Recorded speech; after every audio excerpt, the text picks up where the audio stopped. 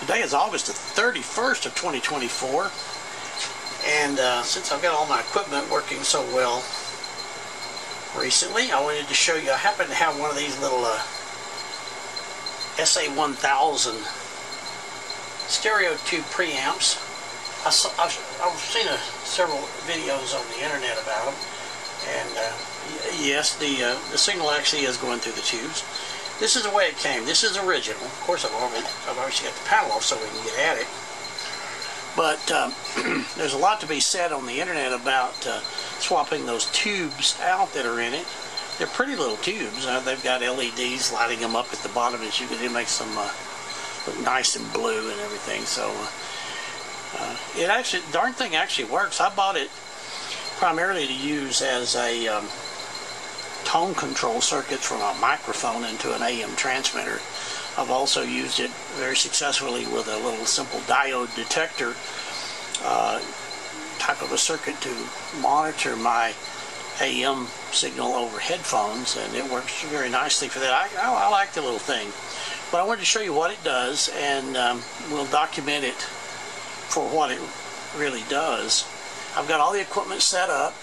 I'm going to try to keep this simple. I've obviously got to set up the harmonic profile, but I don't think we're going to be studying that today. I think what we're just going to be looking at is over here. We're going to be looking at the screen, the display on the oscilloscope screen,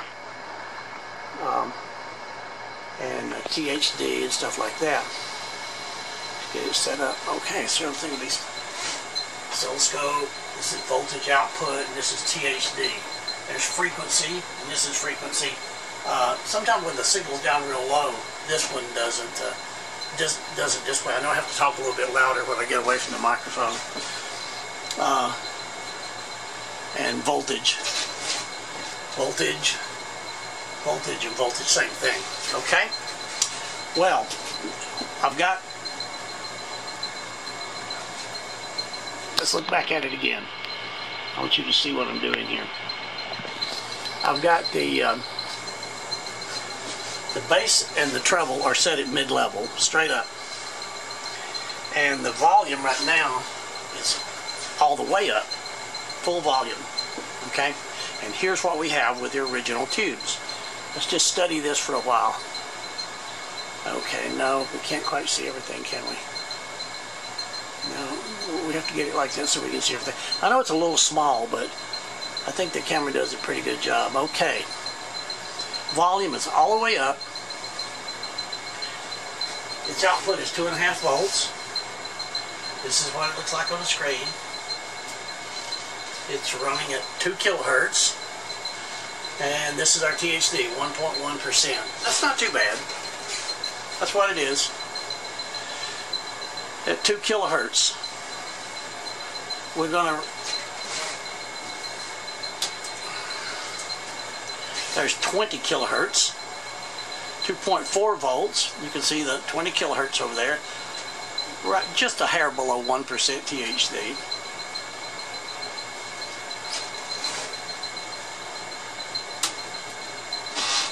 (200 hertz).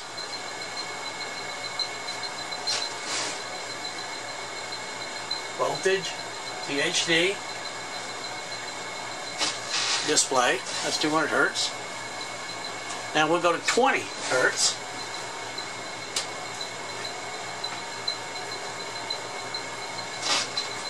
It was pretty good, really. THD's up to 2.5%. Voltage is 2.5 volts. And 20 hertz. Okay, now that's about as far as I want to take it.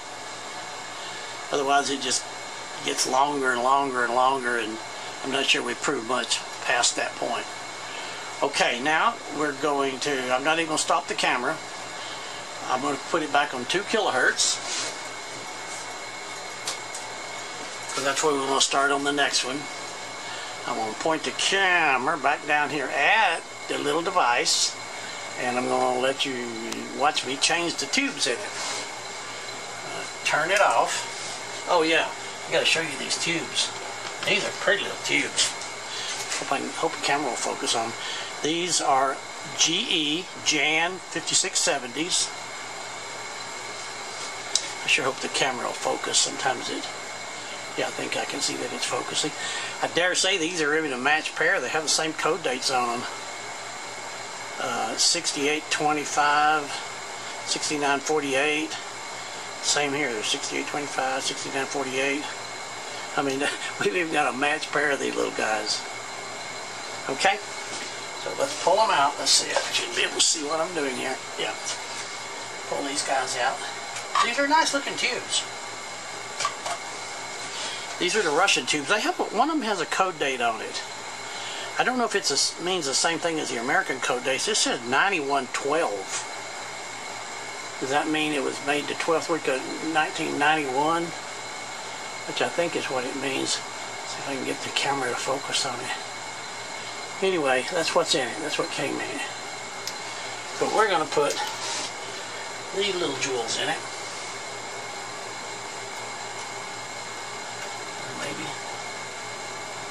See if I can settle I can fumble with it. There we go. There's one.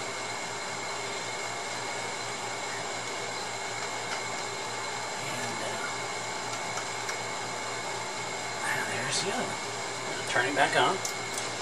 So you can see the little LEDs light. It'll take it just a minute or two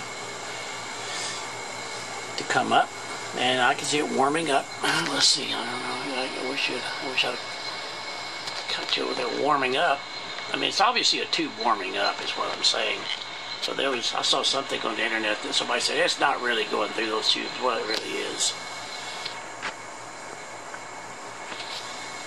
because I'll show you. So I'm going to turn it back off. Well, see, power just went off. Let the tubes cool down just a little bit, and you'll see as they warm up, you'll see the signal come up. Which I think this is a reasonable proof that it's going to do it. I'll turn it back on. Okay, it's back on. Watch the oscilloscope. See it warming up. Okay, let's turn this back off. See better. Get that off. Okay, I haven't changed anything else. Nothing. Haven't changed the volume of the bass or treble or anything. And we'll look at it again. I'll have to look at my own video here to see what it was, because I'm not making notes. But now at 2 kilohertz, look at our THD. It's 0.75. See our THD right up there? It went down considerably. It actually did. 2.6 volts. Nice display. Let it warm up good. Harmonic profile looks good. We'll take a quick glance at that in just a minute, but there we go. Let's see, a while ago we went up to 20 kilohertz. THD is less than 0.5% up there. Not bad.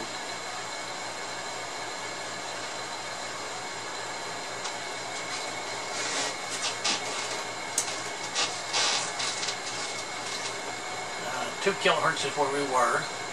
Let's go to 200 hertz.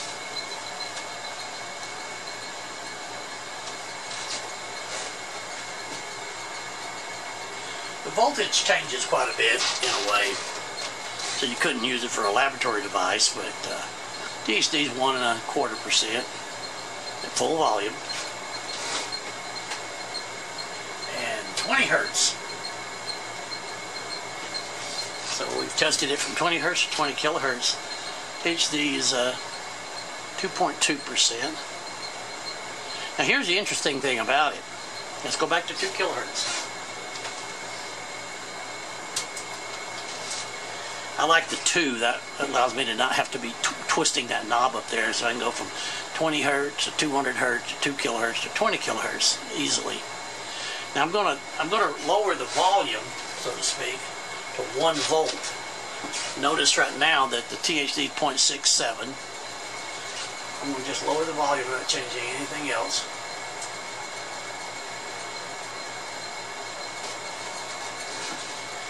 To 1 volt, and the THD goes up. I don't know why, but it does.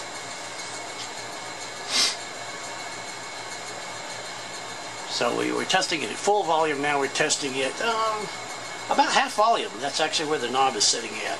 I can tell by the slots in there. Yeah, it's at half volume now at 2 kilohertz.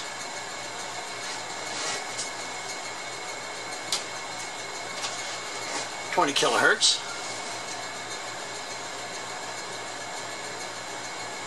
Yeah, you can see that it's 20 kilohertz right up there. This one down here doesn't have enough voltage to trigger it. So that's at half volume, 1 volt for the volume control set at half.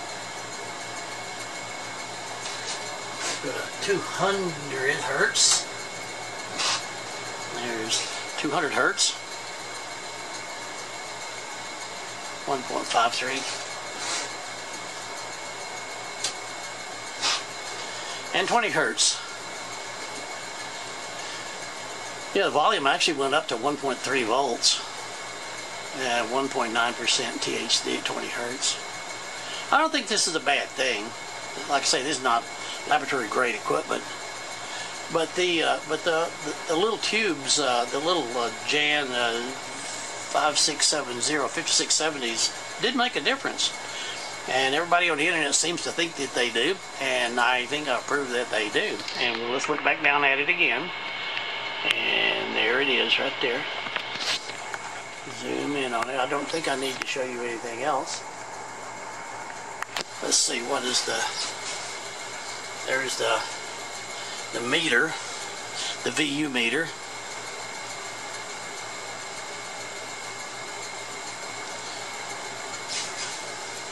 Turned up all the way. Of course, that depends on the signal that we're putting in. We're not putting a real high-level signal. We want to keep it low. But it's coming from a Tektronix ST-505, which typically has its THD well below 0.00 something. So we're not putting any distortion into it. So there you go. The little Jan tubes do seem to make it perform a little bit better than the larger tubes. I don't know anything about these tubes. They do not have the pin out of like a 12AX7 or 12AU7 or something like that, so you can't put them in there. So for what it's worth, there you go. Enjoy. Thanks for watching.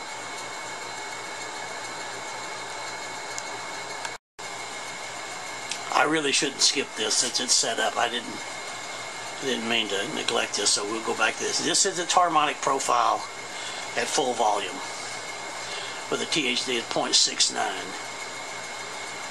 Since we got this thing set up and I've been using it so much lately, we shouldn't neglect it here. It's got a lot of second harmonic, a little bit of third, tiny bit of fourth. We can stretch it out here and see a little bit better. Fundamental, second, third, a tiny bit of fourth. Oh, I think I've got it. Yeah, there it is. See, since we're only looking at 2 kilohertz, it's kind of squished up there.